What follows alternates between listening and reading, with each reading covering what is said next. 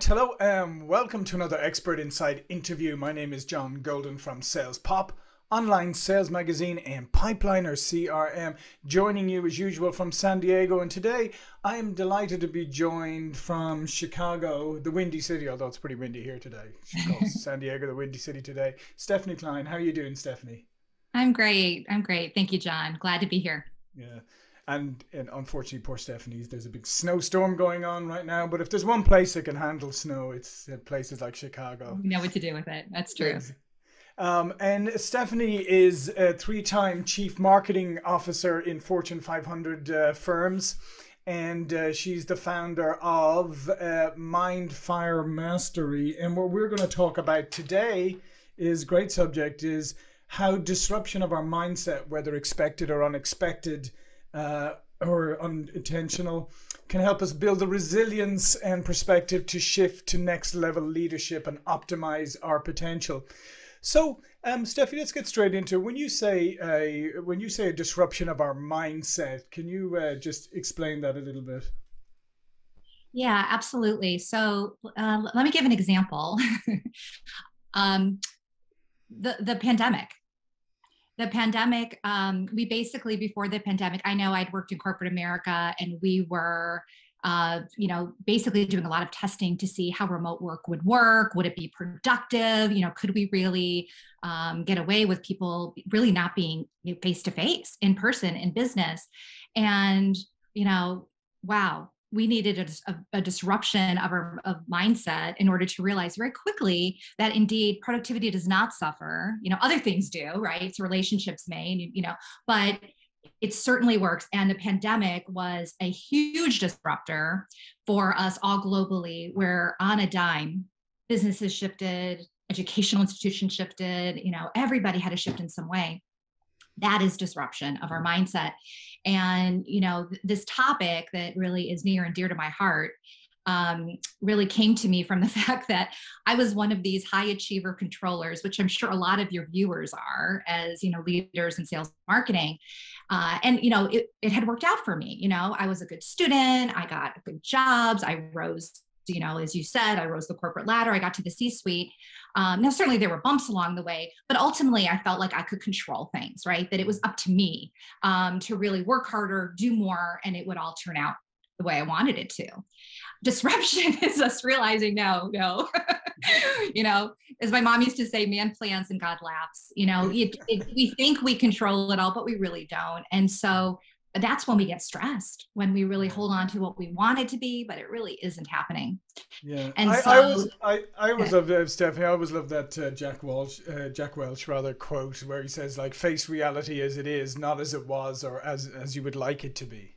Yeah, that's a great quote too. That's really it, because when we don't do that, then we work harder, we keep pushing. It's hard. There's not enough hours in the day, right? And we've seen a lot of that. And so whether it's the pandemic, maybe a shift in your job, I've gone through transformative acquisitions. I'm a survivor of breast cancer. I mean, stuff happens, right? And so these things help us see that disruption happens. And what I've really been working towards is not only having people be able to deal better with the disruption that happens that we can't control, John, but how do you intentionally get better at disruption so that you can disrupt yourself on your own timetable, and really then, the world is your oyster. Yeah, no, I love what you're saying there, because I always measure it in, I'm originally from Ireland and I came to the US during the dot-com era, right? So I came to Silicon Valley. And so since I've been in America, been through the dot-com implosion, 9/11, financial crisis, COVID, and to your point is we think we can, we strive to try and control things, but like these huge disruptive events are coming along at pretty frequent intervals, not to mention the other smaller, which may be bigger for you personally, but, Right. not global. Events that come along and disrupt your life. And it always seems that we're at odds, especially at work, right? Because we come to work and then we try to control everything, and we try to put everything in neat boxes and demarcation and all of that. And that's just not the way the world works. But for some reason, when we cross the threshold of work, we think we can impose control. Yeah, that's absolutely right. And I think, in all fairness, the systems, the corporations, the world, certainly in the Western world, it all supports that notion, right? And so a lot of what I teach is that, we're moving along kind of on autopilot. Our brains actually 52% of the time they're wandering. That just is what we do. We used to scan the environment way back when to keep ourselves alive and see if there were bears or tigers around the corner. And we still do. But, if we're in resting mode, our brains are moving, which is no longer needed to the same degree. So that to the extent we can really learn to quiet down that brain, to focus, to calm ourselves, that's when we really can dial up better decisions, clarity, innovation, and really connect more deeply to people, all of which is going to help businesses thrive. People thrive and then businesses thrive. So it's unlearning a bit of what we've been wired to do. Yeah. Although if there were saber-toothed tigers around right now, they'd be having a field day because people are walking along looking at their phones. It'd be like, yeah, that's true. Fish in a barrel for them, wouldn't it? Yeah, it would be fishing in a barrel. You're absolutely right. Yeah. But it is a great point, and I think if there's one thing I hope the pandemic has contributed in a positive way is maybe it's forced people to spend a little more time with themselves. And to actually, as you said, quiet, take all the noise away and think and be with yourself, because that's something that people seem to have gotten into the habit of avoiding, because we live in this culture now of our devices are screaming at us the whole time. There's something I could do to make sure that I never have to think for myself. And I think that reflection piece is so critical. It is. And you're absolutely right. These devices, which connect us in a way, right? They also interrupt us. And they're showing us things that aren't even real around the world in terms of, people posting on social profiles and so forth, which can lead you to feeling worse about yourself and your own situation. We also have, speaking of things that we're wired for, one of the things we're wired for is a negativity bias too. So when something bad happens to us, or let's say we hear bad news in the media, it really affects us and it stays with us. Positive things are like, Teflon. They just fall away from us, and the negative is like Velcro that sticks to us. And it's not a one-for-one thing. So if something bad happens that we hear or that we experience, we actually need 5 positive things to counteract it. So that's just one little tip that is really important, because like you said, these devices, sometimes you don't expect it, but all of a sudden you get a ping and something, annoying has come through and you're about to go into an interview on SalesPOP, how do you deal with that? You really need to be able to sort of know about that little formula and really quiet yourself and bring in positive things, whether it's a cup of coffee or a good memory, and really work to counteract that. And again, that can really help us when we're back to this even keel, we can really perform at our best. And that's really what so many professionals need to do, and particularly in sales and marketing, where it is about really tapping into what others need and really listening and really being able to, blossom from there. Yeah, and I think it is incredibly important, as you said, about the inputs. So, whether, as you say, if you focus on positive things when you've got something coming up, I mean, that's obviously going to be far more healthy, rather than focusing on, getting on your social media and, getting caught up in comparison culture where you're like, ooh, Stephanie's got more than I do. Now I'm all upset. And maybe Stephanie does, and maybe Stephanie doesn't, and maybe you're just really good at taking pictures that make it look like you're really exactly. and that's what I mean. But in the meantime, now I have just co-opted that, and I put myself in a bad frame of mind for a time when I should have a positive frame of mind. And I think that's key, Stephanie, is I don't think people sometimes realize how much power they have over their minds. Yeah, you're absolutely right. When I was growing up, it was conventional science that we were fully baked. Our brains were formed and we were fully set in our 20s. And so, it was what it was. And cutting edge neuroscience has shown us that this concept of neuroplasticity, it really excites me, because it shows us that at any stage of the game, but we can basically, what we pay attention to, what we think, do, and pay attention to changes us. It creates these new neural pathways, and these neurons that fire together, It all goes together. So when we start to do new things, kind of like skiing down a pathway. I'm seeing snow everywhere. So let's just go with that analogy. You know, you're skiing down a mountain in fresh powder. It can be really hard when, you know, there's no pathway. And then when you go down over and over again, it starts to go faster, and you start to really get a groove. You really start to do that by this repeated going through those paths over and over again. So whatever we want, whether it's, you know, more positivity, compassion, focus, all we need to do is really do some practicing along those ways, kind of like lifting weights. Yeah, no, that's a great point. And yeah, the neuroplasticity is so important, because quite frankly, if I'd have stopped developing in my 20s, I'd be in a very different place today. That's all I can say. But we're moving swiftly along from that.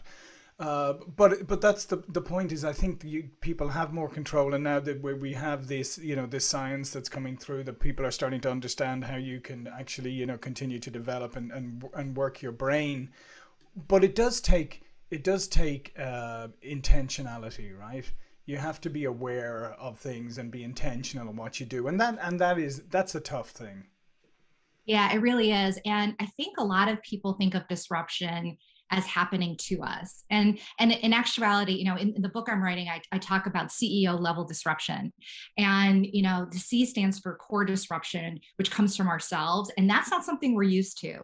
But the other two we are. So the E is for eruptions, you know, things like the pandemic, right? Or a health crisis, or, you know, things like that they happen, and we must react. We must adapt, because it is the new reality, the financial crisis that you mentioned, and I lived through as a new CMO. These are just things we have to react to. The O is opportunistic. So that's, you get a phone call and it's a great new opportunity across the country, and maybe you're going to relocate. I have a cousin moving from California to Florida, not excited about it, but it's with Disney and it's a wonderful opportunity, you know, so opportunistically he's going to shift. And that's a little more excited about the tax situation when he gets there, but that's okay. Yeah, that's right. That's why a lot of people do go there. That's right. So yeah, he may end up there. We'll see for the longer term. But these CEO disruption is, you know, 2/3 of it comes outside of us, right? And so we're dealing with that because we have to. But the huge opportunity is this core disruption to say, what do I want? You know, I went through a transformative acquisition, and I was still the reigning CMO at the end of it. My team grew, my compensation was really strong, but there was a real shift in management and in culture, and it did not fit with me anymore. And so I disrupted my life and myself and walked, basically, amicably walked away, but I left. And went down a new path. And that is, that's some CEO level disruption to do that. And you can do this in small ways all the time. But I think a lot of people, with the Great Resignation we're seeing right now, right? People are starting to wake up and say, yeah, I've been disrupted from the outside. I want to take some control, and I want to do this at a core level now. Yeah, no, I totally agree with you, and I think I trace some of this also, the Great Resignation. I trace some of this back to the financial crisis, because I think that was one of the first times that people really took a step back and said, okay, so I've located myself in a high cost area with a big mortgage and a horrible commute into just to be near this corporation that I work for. And guess what happens when there's a crisis? Oh, I get laid off. Now I'm stuck with a high cost mortgage and a plate, blah, blah, blah, all of that stuff. And so I think people started, and now with the Great Resignation, people are more sort of deciding, I'm going to live where I want. I'm going to find the place I want to live. I want to find the lifestyle I want to live, and then I'll find the job. And to your point, if you as an organization aren't adapting to this, and saying, okay, I need to construct a new way of working. Maybe it's a hybrid. Maybe we go totally virtual. Maybe it's a hybrid business, whatever it is. Maybe we have some employees, a lot of contractors. But the nature of organizations is changing. And I think that's, to your point, is if you want to get ahead of the curve and be creatively destructive, that's where you need to go now. That's absolutely true. And you said it very, very well. And as you were talking, I was reminded, because you were saying what happened after the financial crisis. It's amazing if people were able to exercise choice and decide what they wanted to do next. I'm a cautionary tale for what happens when you don't listen to yourself, right? And you keep going on. And I kept working hard, and all of a sudden I had breast cancer, so it takes its toll on you. And that it took its toll on my body, the stress, the, 24/7 working, it just did. And that's what happened to me. In a company, that can show up in terms of people leaving, right? Or morale being down, lack of engagement. So these things, bad things happen if we don't do it, And so it really is important to sort of wake up and pay attention to what's really going on underneath. Because if you don't, it's going to basically explode at some point in some way. And then you have less control than even before. Yeah. And I mean, on that, even on a personal level, like, what you went through, how important was your mindset to that? Because I mean, I'm a big believer in mind body from a medicine and health point of view, and I think it's often overlooked. You go to one doctor for your physical stuff, and then you go to another doctor for your mental stuff, but they're both interconnected. So, just on a personal level, how much was mindset critical to your recovery? It was so critical, John. I actually, when I was younger, I had some jaw problems, and I learned how to do biofeedback. So really using my mind to try to, move my body in different ways. Right. And actually athletes know this, right? Olympic athletes, a gymnast, or any kind of athlete, they sort of picture what they're going to be doing as they're doing it. They practice it in their mind. And there was, before I get into my personal, how, I visualized, there was actually a study at University of Chicago where they compared people who threw free throws for 30 days straight versus those that just thought about it and visualized it. And the results, there was 23 and 24% improvement, basically the same over the course of 30 days by visualizing versus doing. So what I did was, I visualized actually after each chemo treatment and in between, my body actually had a little head kind of leader down there who was making sure that all the cancer cells were swept away and disappeared and were leaving. And that was something that I did very consciously throughout. And then I also created new habits because I thought whatever led to me getting to where I am, if I don't change on the back end, even if the doctors do a great job and, help me through this protocol with surgery and radiation and chemo, if I don't change on the back end, why do I think that things are going to be different down the road? So I changed. I always said to myself, I'm not somebody who really, I don't go to a health club and, work takes precedent. I don't really work out. No, I just changed that. And I said, I'm going to work out. And I started small, kind of like James Clear says in Atomic Habits. I started small, I got a trainer at first. And then I said, I'm just going to do this 3 days a week. I work out every day now. I mean, in some way, I might just be 30 minutes of walking, sure. But taking care of my body, listening to my body has become integral to how I live and am now in the world. Yeah, and I just think that's incredibly important just for people in general to know that. And as you said, I mean, you started slowly. I interviewed a great guy a year or two ago, and he said one time he was seriously overweight, lazy, didn't exercise, everything, and then one day he just said, I'm going to run a marathon, right? And he was so far away from that. But what he did was he got up that day and he walked for 5 minutes. And the next day he walked for 10 minutes, and the next day he walked for 10 minutes and ran for 5 minutes or whatever. And anyway, long story short, he's done marathons. But to your point, it's start small with baby steps, like, because I think sometimes people think that changing mindset or even it has to be some big dramatic event, but it's not. It's often just small incremental steps. You're spot on. That's a great story. I love hearing how that led to the marathon, but that's exactly right. You have to start somewhere. I talk to so many leaders about, if you could spend 15 minutes a day and completely change your mindset, would you? And they're like, do you have a pill? Like they because if it involves sitting and getting really still with yourself, I've met with so much resistance to that. And it's really interesting because, it really only, I teach emotional intelligence courses, and one of the exercises I do is literally just 3 breaths, which helps people just shift in under 2 minutes, and people really enjoy that, and they can kind of feel the difference right away. I'll just share. It's like on the first breath, you just kind of, take a breath in and out and just kind of like a throwaway breath. And on the second one, you really relax your body, just let go. I hold tightness in my shoulders, my back, you just let it go. And on the third breath, you breathe in and out and you just say, what's most important right now? And it's just a great thing to do, and it's practical, accessible. You can take it anywhere with you right before a big meeting or whatever. This is just a baby step, right? And maybe if you like that, maybe you sit and you do a meditation for 2 minutes or 5 on Insight Timer, and it builds and it builds. When you start to feel the effects, and over 6 weeks, studies show your brain matter actually grows. And, there's incredible benefits in terms of focus and clarity and so forth. When you start to feel that and see the benefits and realize how much happier you are, it kind of feeds on itself. Right. And so I think starting small is great. Just do something you're going to do, because if you're not going to do it, it doesn't matter. Right. Yeah, no, absolutely. And then just from an organization point of view, like you said, now is the time to look forward and to be disruptive. It's funny. I worked the company that brought me over to Silicon Valley was the executive team, best crisis management team I've ever seen. Like when things would blow up, they'd all fly in, they'd bring us all, we'd fix everything. Everybody'd be really happy. Never fixed the underlying problems though. We never changed anything. And 6 months later, get the band back together for another crisis thing. And the reactive nature of it instead of actually going, and it's harder. To be honest, in many ways, just reacting to crises is a lot easier than actually preempting and disrupting yourself. Yeah, you're absolutely right. And it can be really hard. It can be hard to do inside a company, which I know is often probably why they bring in consultants. Often you bring them in for really big changes because it really is hard to get it going from the inside.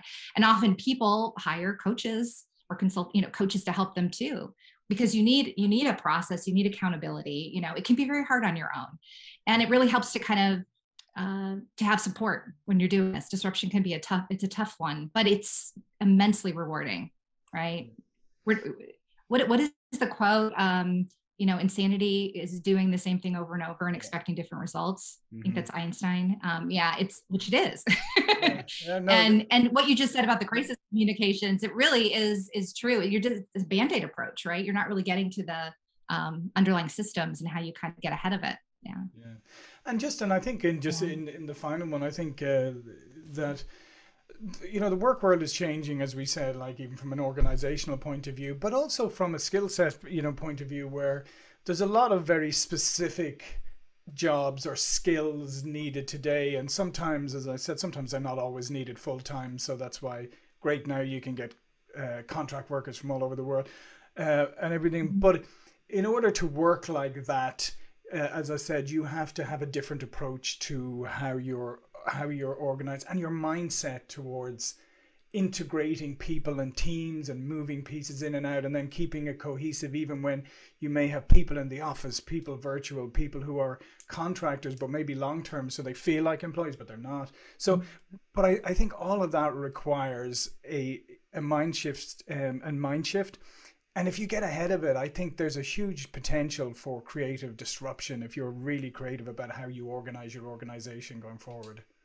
Yeah, I think you're absolutely right. And I do think there's something to be said for empowering people more, and as leaders, really getting real with the talents of your people and really getting to know them and creating a safe environment. Google actually did a study showing that the number one factor for the best teams, they looked internally first at themselves and used all their whizzes and algorithms to figure out, reverse engineer what made the teams. And it was psychological safety. It wasn't the best manager, achiever, controller. It was psychological safety so people could show up and be their best selves. Mm-hmm. And I think when companies learn how to do that better, when leaders start with themselves and then really create that feeling of safety for their teams, they're going to really elevate the productivity and the power of the teams and the organization. And I think it also it will elevate innovation, right? Because you get more perspectives. You get people showing up and speaking up. You can't see everything at the C level or at the senior level. So really it's a huge opportunity. Yeah, and the days are gone when you can be the expert as well. Like, you can't anymore. There's so many specific things. There's so many different, and I think that's the biggest challenge for a lot of people in leadership. Maybe who've been in leadership for a long time, maybe new to do, but that idea of I'm not the expert. I'm not the expert in everything, but my job is to find the people who are and to, as you say, empower them. But that's a different mindset. Well, it is, and if the soundtrack in your head is I'm not the expert anymore, that can feel like wow, demotion, victimization, right? That can be, that's, you can see why they're holding on and trying to protect and control. But if it's instead, it's, yeah, nobody is, you know, and my biggest way to serve this company is by allowing everybody's brilliance to shine. Wow. That's a different soundtrack. And then you act differently. Yeah, absolutely. Well, listen, Stephanie, this has been fantastic. And all of Stephanie's information is going to be below this video. But before we go, please do tell people a little bit more about you and your company. Oh, great. I'd love to. So I am, after 30 years of being in the marketing realm and at Fortune 500 companies, I now run a company called Mindfire Mastery. And our mission is to support high performance professionals to really use disruption as a superpower to help them reach higher potential. And importantly, to trade burnout and overwhelm for a balance and even more impact and happiness, because we can actually have those at the same time. So I run, you know, mindfiremastery.com is my website. If you go there and sign up for my newsletter, you will get a lot of juicy tidbits from me. If you send me an email, I'll give my email too, Stephanie@mindfiremastery.com, and you reference SalesPOP, I'll actually send you a one-pager of some great resources that I personally use and put it together especially for this audience. So happy to do that. And I'm launching a book later this year called Waking Up on the Right Side of Wrong, which I'm very excited about, which will kind of get into some of these themes, and not just in a theoretical sense, but practically giving stories and then examples and exercises on how to move forward with your optimal potential. Yeah, so fantastic. I mean, I would encourage people to go check it out. I mean, mindset is just so critical. And I think you know, as I said, I think too many people think that they don't have the power to change things, but they really do. So yeah, go check out Mindfire Mastery. And Stephanie, hopefully you'll come back when your book is published later this year. Oh, I'd love to, John. Would love it. Yeah. All right. Well, listen, thanks again. Thanks everybody for watching and listening, and I'll see you all again very soon. Thank you. All right. Take care. Bye-bye.